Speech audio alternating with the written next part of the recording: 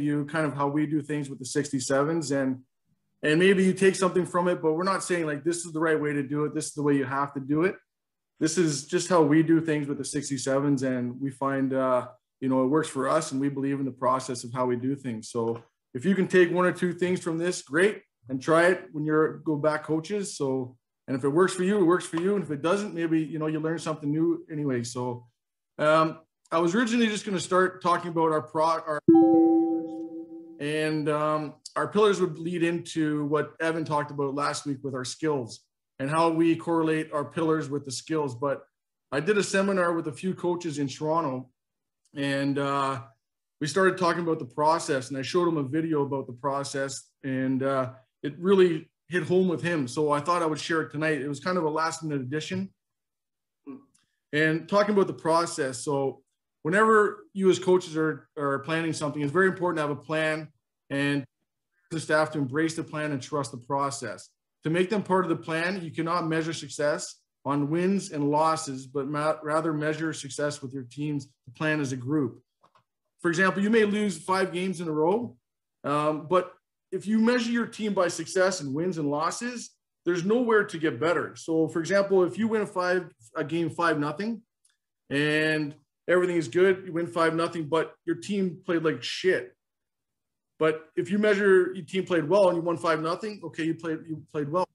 But if you lose a game 5-0, but your team played well and you're working and get better in the areas you want to get, then you have somewhere to focus your attention on. And it's not just on wins and losses. And I find a lot of coaches, and myself included, for example, when I first got back playing, I started coaching my first year with the 67s, and I was a power play coach.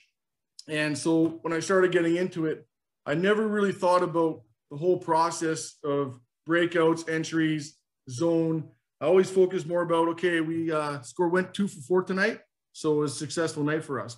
But meanwhile, maybe we got a goal because of Marco Rossi went through 3 guys and he scored a goal, but it wasn't really a team thing on a power play. So it really got me focused years ago with Andre, talking about the process and understanding it and having a plan. So, and in doing that, I never measured our success on the power play based upon our results on it. I always measured upon our breakouts, our entries, and our puck recoveries. And so those were the areas I really focused on and embraced and made sure that they were part of the process in doing that. And so in going forward there, I wrote there, trust the process, stick to the process, embrace the challenge. And at the end of the day, rewards will come.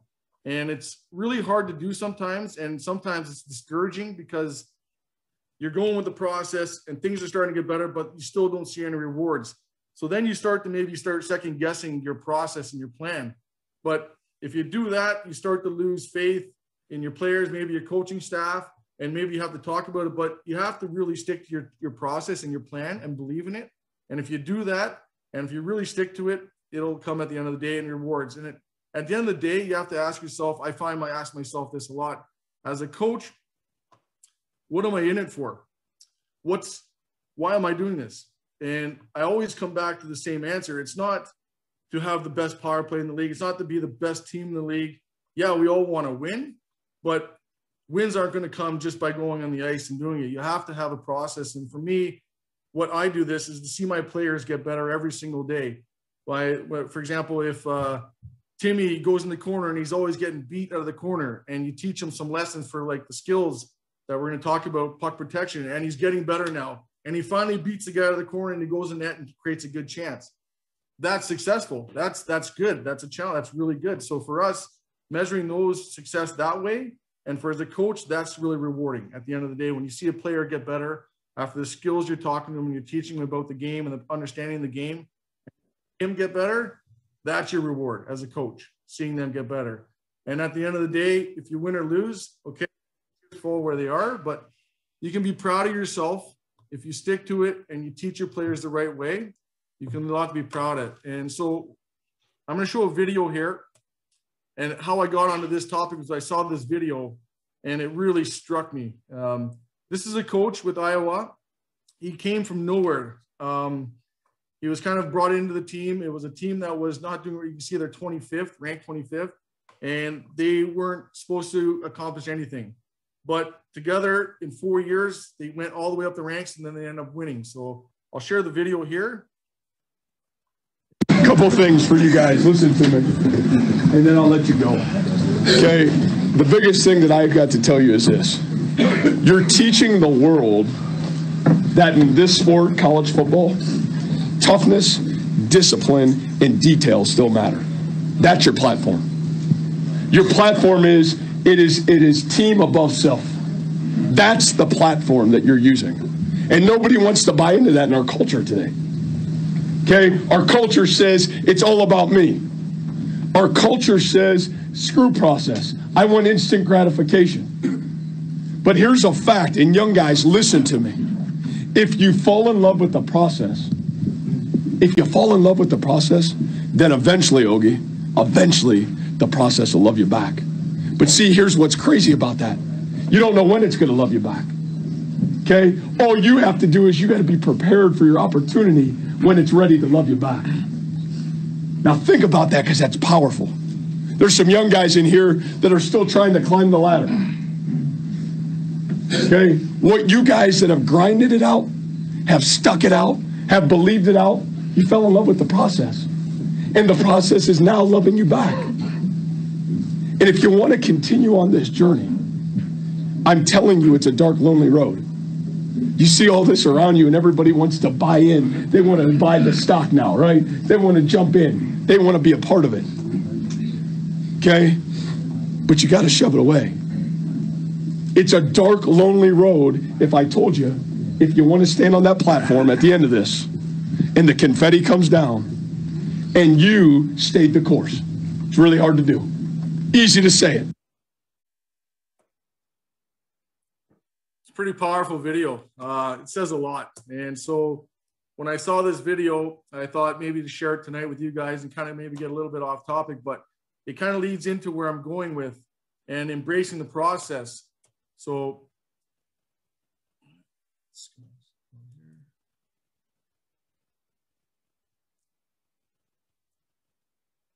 going to click out of here for a second, boys. Bear with me.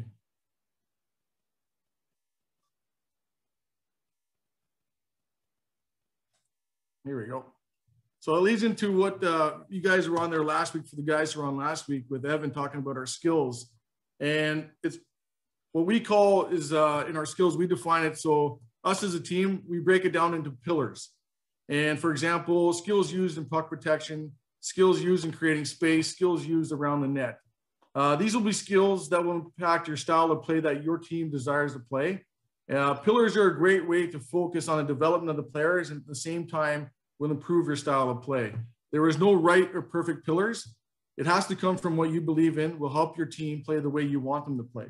So for example, we have our 4 pillars with the 67s.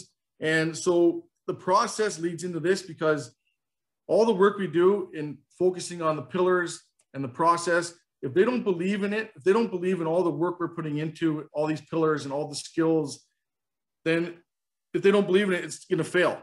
And so they bought into it, our players bought into it, and now we start to create a culture, and we start to create an identity for our team. And us coaches, we can press and press and press, but you know, you need to press the right way, but your players have to believe in it and they have to feel part of it. And if they feel part of it, they will embrace it and they'll take it on their own, and then they can hold each other accountable as well. And so what are pillars? So through the seminar, I'll try to explain some of these things here. What are pillars? Why are pillars so important? When are pillars used during game situations? How much time should you spend on building pillars? And how to enforce and grow your pillars. Connecting pillars with skills. By implementing pillars, the style of play, you can narrow down the specific skills required to play the certain style you desire. And we're not talking about shooting techniques or the ability to have a quick release. We're talking about the ability to swing your ass and protect the puck, a jab step to escape pressure, edge work to create space. These are some of the skills that are required for our group, the style that we at the 67s want to play. For us, our pillars are creating space, attitude at the net, a 2-on-1 game, and closing quickly. If you think about the game in general, if you spend a lot of time, and I'm not saying it's a right or wrong way, but if you think about it, if you think about the defensive zone play, system and structure, offensive zone structure, forecheck. If you break it down and try to be perfect on all those situations, you're going to spend a lot of time and energy on systems. When if you pick 4 or 5 of your pillars, the way you want to play, for example, closing quick on a forecheck. If your first player is going closing quick, there's nothing about structure here. If your first player is closing quick, he's going on the guy with a good angle. Okay, now you have something going. It's either man on, your second guy's ready to react, your third guy's high. There's no real pressure or structure there, but you have pillars to talk to your players about. For example, a breakout, a 2-on-1 game, going through the neutral zone, how to attack that space. How do you create your 2-on-1? Where do you go to create your 2-on-1? How do you create that space as a puck carrier, a non-puck carrier? All over the ice, defensive zone, neutral zone, all these pillars are in play, and there's zero to talk about structure. It's all about playing the game the right way with the structure we have in place. So there's a lot more communication with the players. So if Tommy comes back to the bench, you're not talking about a neutral zone coverage. You're talking to maybe, hey, could you have closed quick there? Did you have a good angle there? Or did you protect the puck? So there's a lot more situations where you can talk to your players and have a conversation with them and build relationships versus always talking about structure, structure, structure. So the first part here for us creating space is counter hits, cutting hands, puck protection, ass out, 50-50 battles, and challenging their D. So I'm going to switch over here. I got some video we're going to show.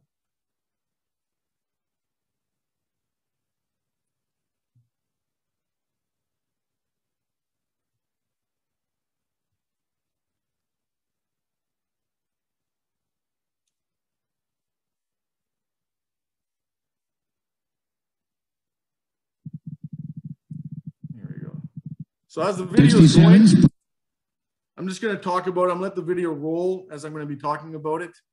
But you'll see in all these situations, again, I talk about it.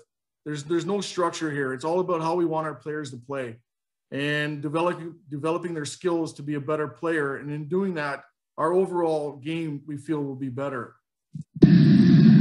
So here we go. Number 10 here gets in really good. Instead of going at the puck, he gets in, gets nice and low. 67's pressing, 12-9. Constantino fell, but kept him to the wall. Same here. 21 gets in. Nice and tight. Now, yep. Can you just lower the volume on your videos? We Absolutely. can't hear you talking over the video. Okay. Is that better?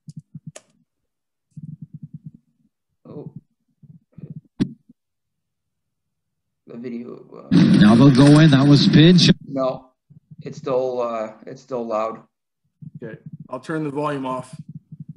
So again, here he gets inside, creates his own puck position, battles, tight turn. We got a guy in front of the net. Nico Gross in the corner behind the net for Studnicka. Here, instead of going right at the puck, now he cuts the body position of the couldn't take it off his skip for him on the opposition. And here again, 26, boom, squeezes him off, gives himself a chance to get first on puck. You get some unexpected offense from Mr. Gardy. Make a quick play. Sorry, Norm. The video is the video. Position separates the puck from his opponent, gets in. Now in this case, other player second quick. Here's another opportunity for. Here's a really good example here. Instead of making it a 50-50, he gets in. I'm going to rewind it a little bit and stop. Here's another opportunity for. So right here, if you look at this picture, their guy's ahead of our guy. So if number 2 for us, Hoffenmeyer, was to just go for a 50-50 straight at the puck, he would probably lose that puck. So instead of creating a 50-50 in the corner, he creates his 50-50 right now. And he gets in tight and creates body position and then creates the player from the puck and giving him the chance to get first on puck versus creating a long pass up the middle. That's Oxentia. Again, here separates the puck. It's good body position. And takes him out of the play and the puck for him. Here again, really good clip. If Marco Rossi goes straight for the puck, it becomes a 50-50 up all the ice, and then it's a 50-50 battle for the puck. But here, Marco does a great job at cutting the hands of the opponent. He's a good 5-6 feet before the puck, but he cuts in front, and that gives himself a chance to buy His spacing needs, separate. And he had 4 points, 2 goals, 2 assists in the preseason. He has great body. Here's Clarkson at the far side.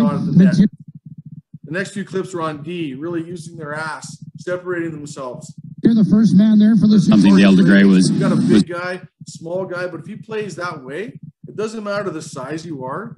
I was really happy about. Cut your hands or squeeze you off. General Resnick will come up with it. Winterton poke 15. Graham Clark all over the ice, all over the ice.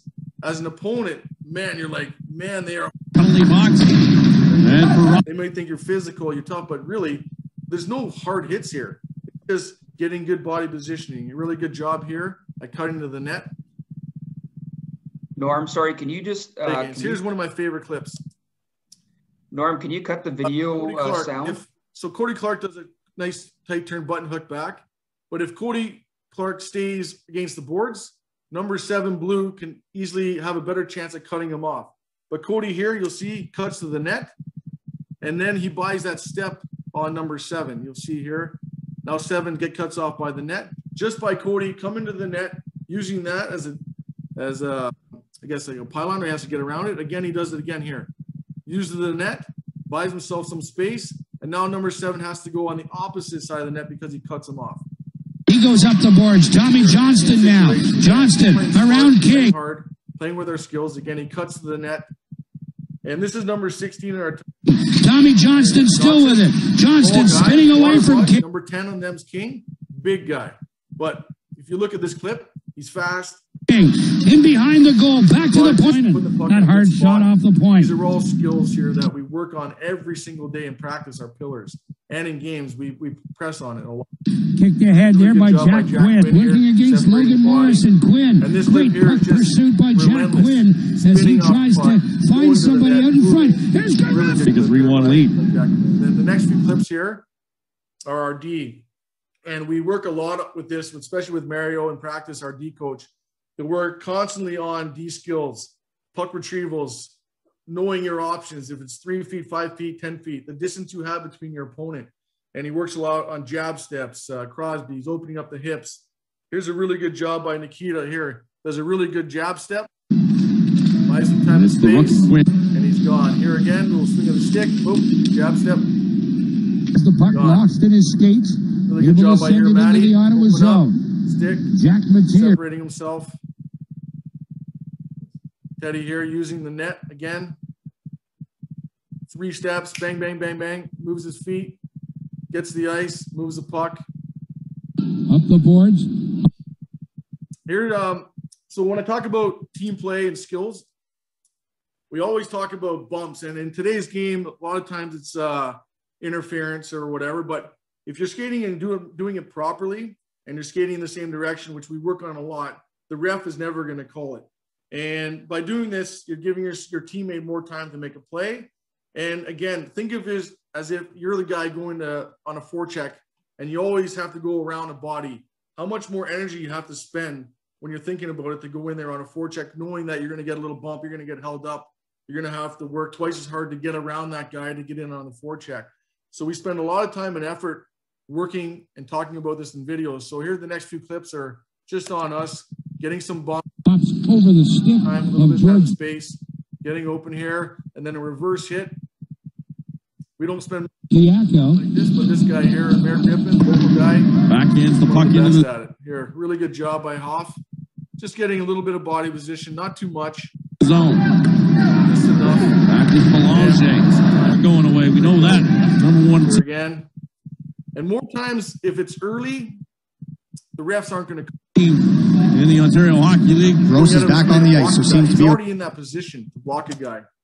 So when you talk about team tough, when we talk about team tough, it's not going out there and hitting guys and being physical and being dirty and cross-checking. And no. Team tough for us is doing all those little things, little squeezes, little bumps, counter hits, squeezing on the boards. When you play like that as a team, as an opponent, when you come in and you're like, oh my gosh, they're all over. They feel like you're all over the ice, and it's hard. You have to spend so much energy to get from point A to point B because you have a guy in between you all the time.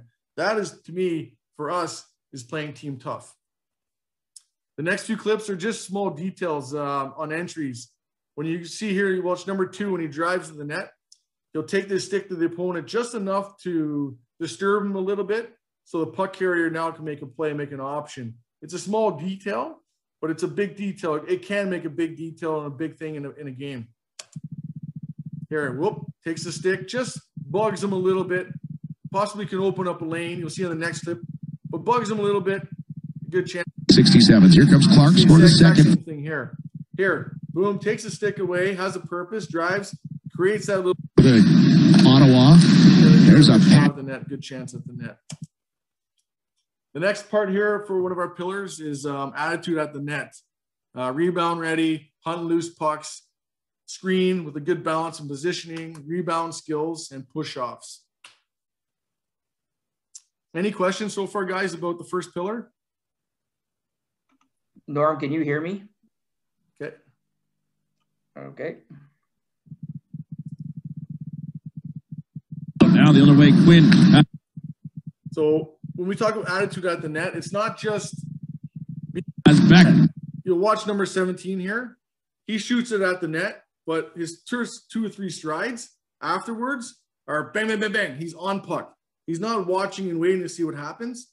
As soon as it's on net, his attitude is, I'm getting that puck, bang, bang, bang. He's on puck, and now we're first on it, and now we get the chance to play with the puck because he is.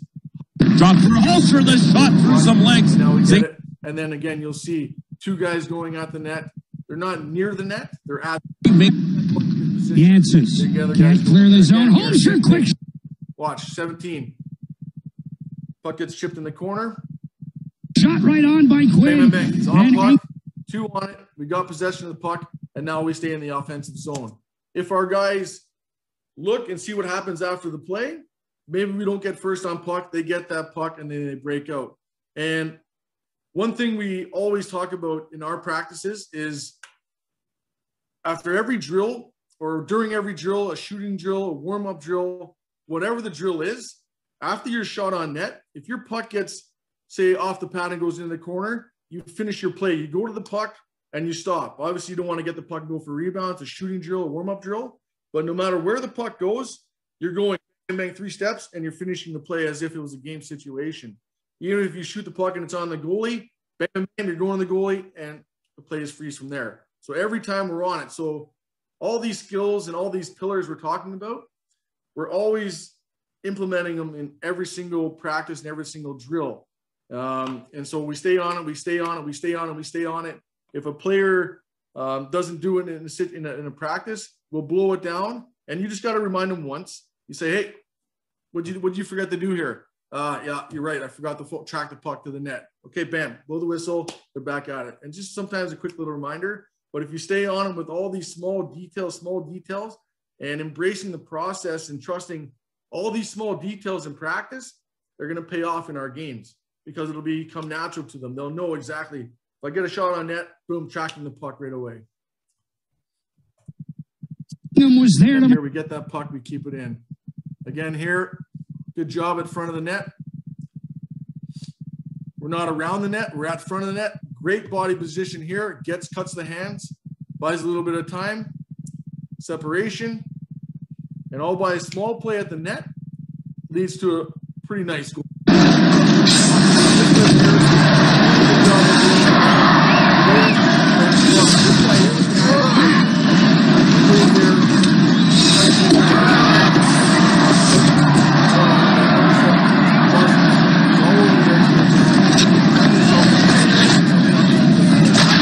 Then some.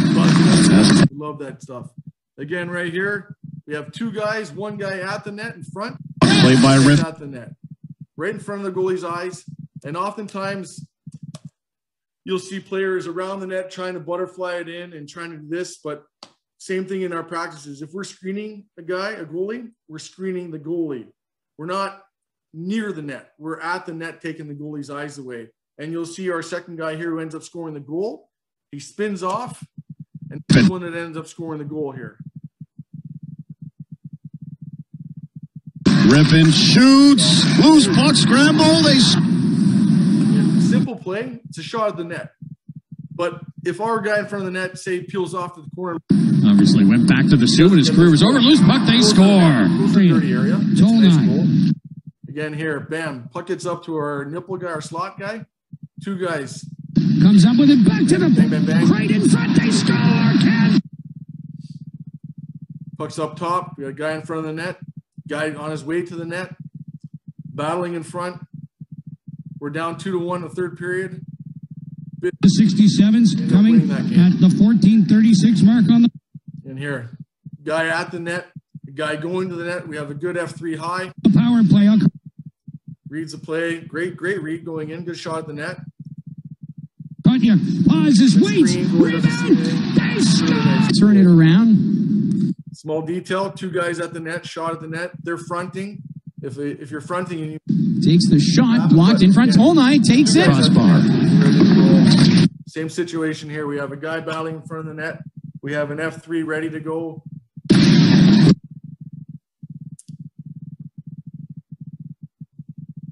Wilson again through a crowd. Medina down, scrambling underneath. I know.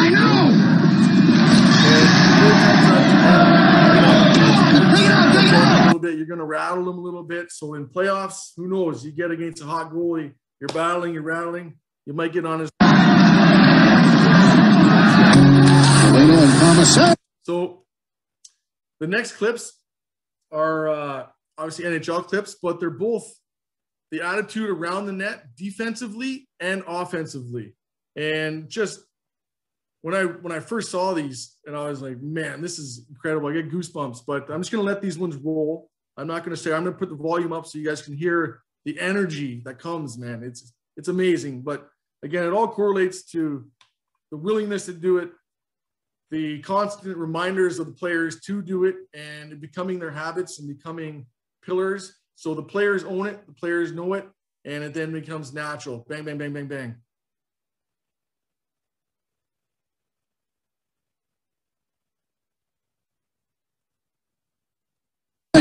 Put the puck away, trying to jam it in front of the net. They're still battling for it out in front of the loose puck. Still walking away at it. No whistle. Where's the puck? They're still jamming away at it. They score! Laid right back out in front, and it's puck side of the net. They jam play in front, so they score. We still don't have anything. Another shot. Another try by Couturier. There's no room. Humanity all around. It squirts loose. Another shot, and they have scored. By Lundqvist. Now Ponikarovsky with it. 2-1 in front. Blocked there. Scramble for it there. They pumped away at it. Still it's loose. Pumped out by Kovalchuk. They score! In. Rangers steal it. And a shot. Oh, yeah, it's over. Behind him. Still loose. Still loose. Kept out. Another shot. And it was stopped by Shattenkirk. I do not believe it. They had three. And his shot was tipped high by Moore, who got right on it. That's down in front. Neal's shot. Jam play at the front of it. Neal bit it back. Letang can't get it through. Pumped along by Moore. Backhander. Covered by Lundqvist. A jam at the front, but Lundqvist has done it. Hooks and looks. One across and a shot. Oh, another one. Oh, and a Polish bowling play made there by Holtby. Comes along Siri. Big one in front. And Kareem off the defense. Another try. Rebound. Taken by Ovechkin. Ovechkin led it back across and a shot by Smith. Save made by Fleury. Scramble there in front. Still a big pile up. The puck is still loose underneath of one of the Penguins players. Still they're battling for it. And we get a halt to play. Not yet. It's loose and a shot by Carlson. His save by Fleury. He's without his stick. He makes another save. And still another save. And play. Okay, guys. Show us what you got.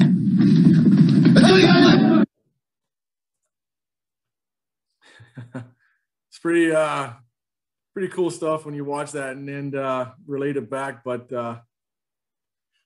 so it's pretty cool. So again, everything relates back to all of our pillars and creating space and attitude at the net. And when we're constantly doing that with the players, it becomes things where, like I talked about before, where you can correlate and talk to your players on any situation during the game and not just focus so much on the structure of the game and your systems, but every single action of the game, there's a purpose to it. And by us creating these pillars, we give an area for us to focus on and for our players to focus on. And for example, a guy going out to the point man, having a good angle, good stick, closing quick. Those are all small things that we work on, and in practice we incorporate it. So I have a couple of drills here that it was hard for me to put it on my XOs, but I put it on here if you just want to take a shot of it. These are just simple warm-up drills that we incorporate into our practices sometimes. And every drill, like, I mean, these ones are more specific for the specific skills we want to work on. But like I said before, in all of our drills, 2-on-1s, 3-on-2s, 3-on-3, 5-on-5 low drills, all of our pillars are being incorporated into every single drill. But these are some small drills where you can kind of warm up drills where you can work on some of those smaller drills. So again, the first one there is just one guy in the front is going to keep coming back and forth, cutting the hands of the guy going behind them. And then they'll pass the puck to the coach, and then they'll switch roles going back. Player from one corner will come across the second one. The player from one corner will come across, cut the hands of the other player, take that puck. They'll go around the cones doing Crosby's, come back center lane and shoot. After you get your hands across and go to the other side and repeat it, so on and so on and so on.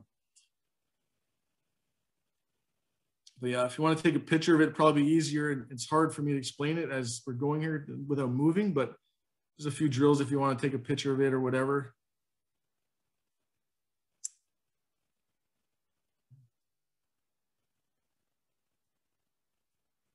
All right, moving forward.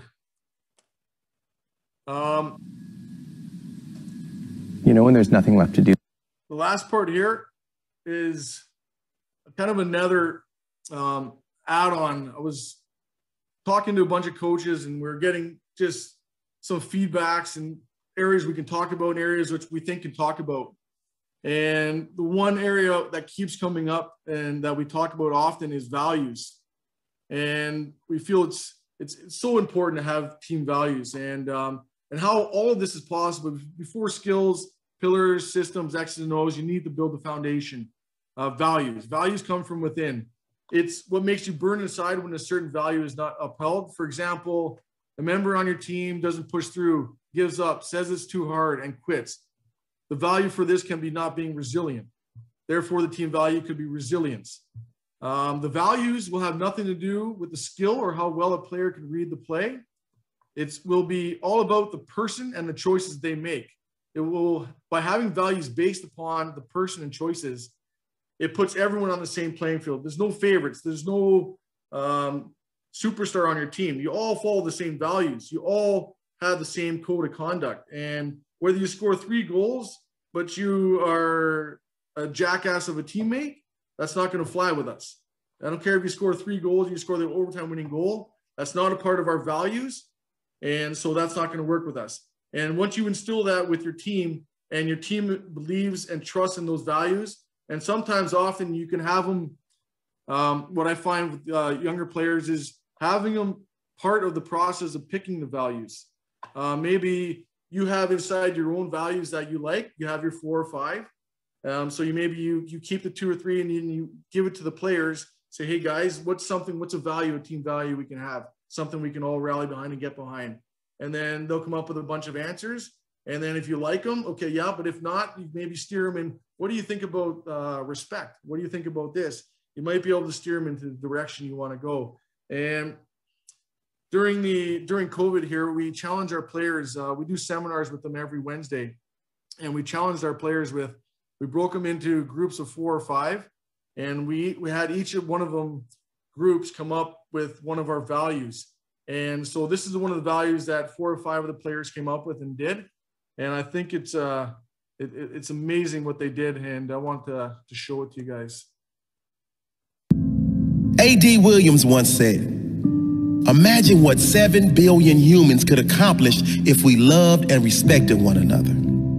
Just imagine. Imagine if there was no greed. Imagine if there was no comparison. If everyone was running their own race, but cheering for all others at the same time. Maybe we'll never see that in our lifetime. But what we all can do is start with ourselves. Start with yourself. Choose to lift others up. Choose to set the example of kindness and integrity. the example of compassion and understanding. There's a quote that says, no matter how educated, talented, rich, or cool you believe you are, how you treat people ultimately tells all. Integrity is everything. It really is. Who you are is far more important than what you have, and it will always be. Who you are is measured by how you make others feel. Be kind to each other. In a world where you can be anything, be kind. Choose to be the change you wish to see in the world. Decide you will not wait for someone else. You will set the example. Be kind. Because you never know how much that person is suffering inside. You never know the difference your words can make, the difference your presence can make, the difference you can make to one human life. Be the reason someone believes in the goodness of humanity. Be the reason someone else decides to make a difference in others. Be the influence you want to see more of. Always do what is right, not what is easy in the moment. Kindness spreads like a virus. When you do good to another, that person does better to those they come in contact with. You really can make a big difference in the world today and every other day. Anne Frank said, in the long run, the sharpest weapon of all is a kind and gentle spirit. No one has ever made themselves great by showing how small another is. Be kind and always build others up to the best of your ability. Treat everyone with the same level of kindness that you would like for yourself. Not because everyone is nice, but because you are. Because karma makes no mistakes. Because it is right. Because you have integrity. Because you want this world to be better when you leave than when you arrive.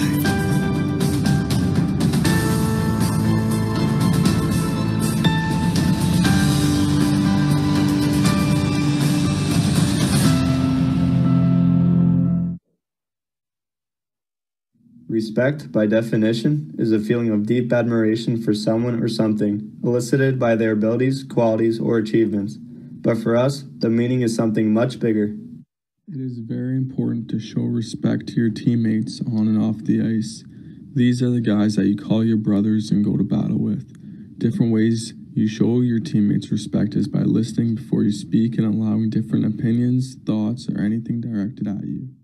Showing respect to your teammates is helping them back up when they do wrong and showing them how to fix their error, not telling them what they did wrong.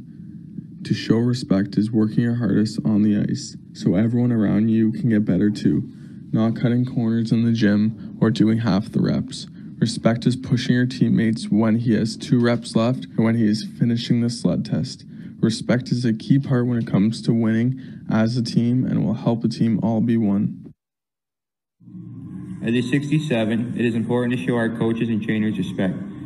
Coaches and trainers are a huge part of our development as players and people. We can simply show coaches and trainers respect by respecting their decisions, respecting their thoughts, respecting their opinion, and simply showing them that we respect the efforts that they give for us. The most important way I think we can respect our coaches and trainers is by giving them 110% effort on and off the ice, day in, day out. Having respect for our medical staff means being 15 minutes early for an appointment, having showered, put clean gets on, as well as keeping the medical room clean and picking up after your teammates if they left garbage behind. Our medical staff is there to help us, not to clean up after us.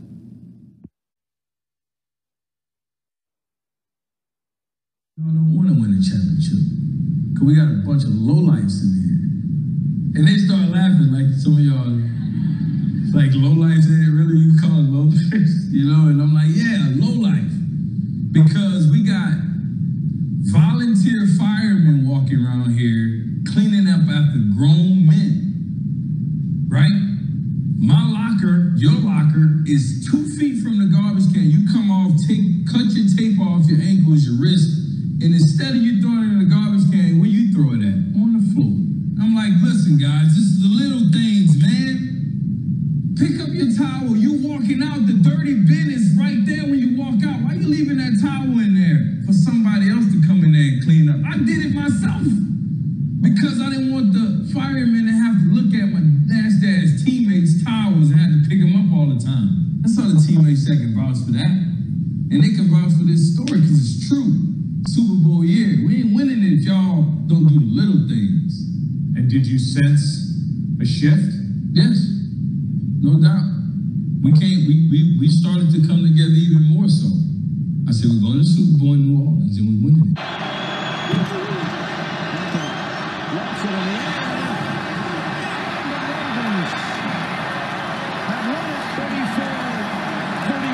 Ed Reed, a local kid from New Orleans. His dream was to come back home and play here in the Super Bowl.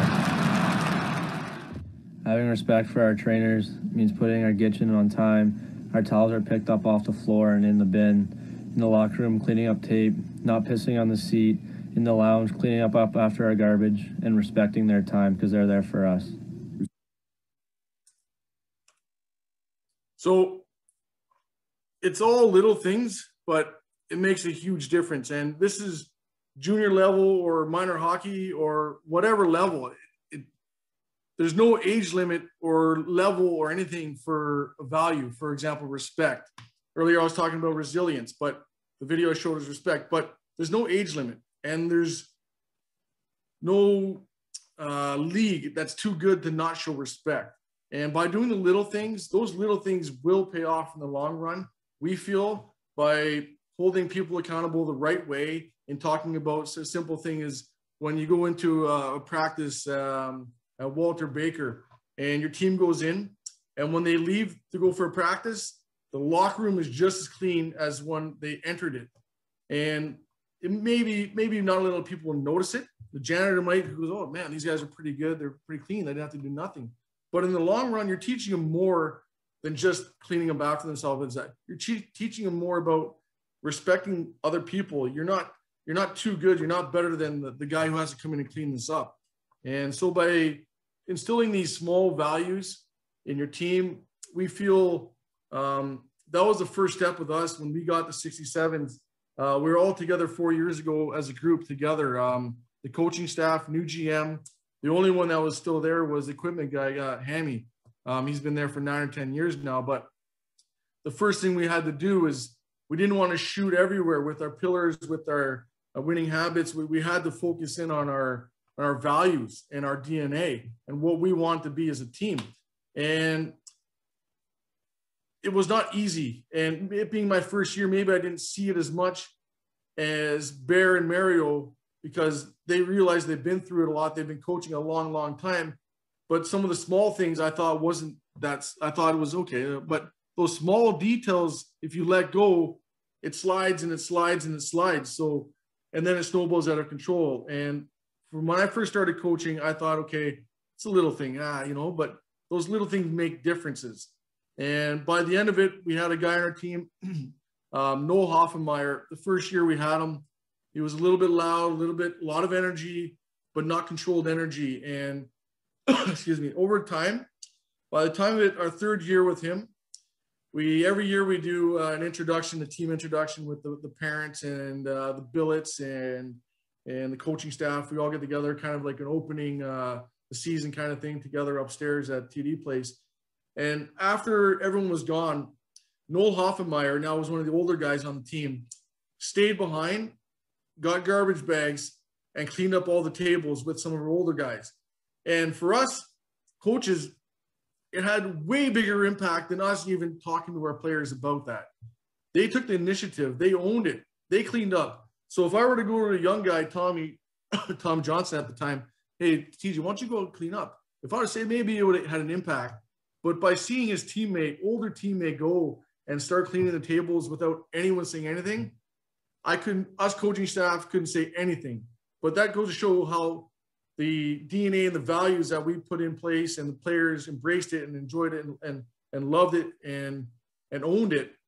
How by him just doing something small like that, for him, it was normal. He grew up with it. He learned it. And so now the message is getting passed on to our younger guys. And now hopefully we can keep that going the right way by having good leadership and good players on your team. But it all started 4 years ago by doing the small things and noticing the small things. when you go on the bench, for example, on the ice, making sure your sticks are put over on the boards nicely and not thrown everywhere. Small things. Those small things make a difference in the values you want to pick as your team and choose as your team.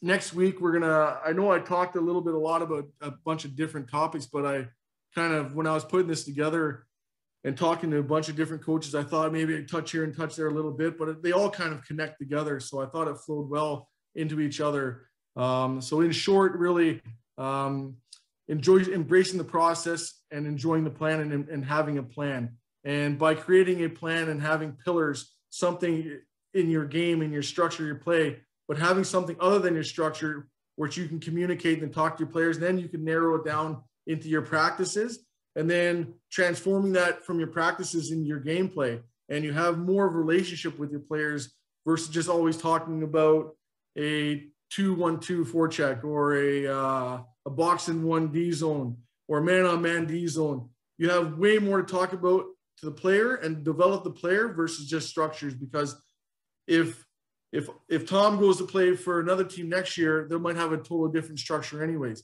But if you teach him all these pillars and all these ways to play better and make him a better player, he's going to be a better player no matter where he goes to play. So spending a lot of time in these areas, whichever you feel as a coach fits the way you want to play. If you want to play a fast game, you want to be in your face, maybe you're teaching like good angles and good body positioning and good stick on puck. There's different things, but whatever you choose as a coach to be yours, you own it and have the players own it. Then you build, like I said, a good relationship with the players. And then by doing that, it spills over. But again, having a good foundation, having good values, and then it goes one step at a time. But one thing I've learned too, working with Andre and Mario is you got to pick your battles and you can't overload them right away. So if you went into your team this year and you said, okay, we're going to have pillars, we're going to have values, we're going to have a DNA, and we're going to embrace the process. They're going to be like, what is going on? This is so much. Come on, coach. Like, this is a lot. So pick your battle, find where you want to spend your energy and time on it, hammer it down. And then once you feel you have a good grasp on this area, now maybe you can filter out into something else that you feel is important to you guys and your team and your organization. So hope you guys enjoyed the seminar. Thank you very much for coming out tonight. And next week, we're going to go over another one of our values, and we'll talk on our 2-on-1 game and closing quickly on our other pillars. So hope you guys enjoyed, guys. Have a great night. And if you have any questions, please let me know. First things first, Norm, can you hear me? Yeah. Okay, perfect. Now we're cooking with gas. We had a little bit of an issue while you were talking. I tried to interrupt you a couple of times, so it's all good. That was great. Lots of great information, and the videos were powerful because it was, for me personally, just because it was player driven and not coach driven.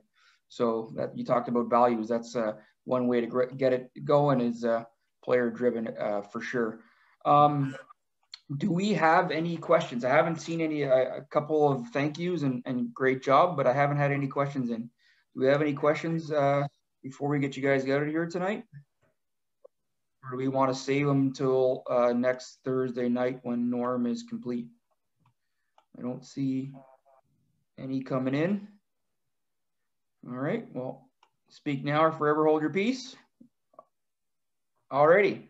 So Norm, thanks a lot. I appreciate that. I don't have any questions coming in, so we'll get you out of there, and we'll see you guys all and girls next Thursday night for part 2 of Norm's presentation. Thanks a lot. Thanks, guys.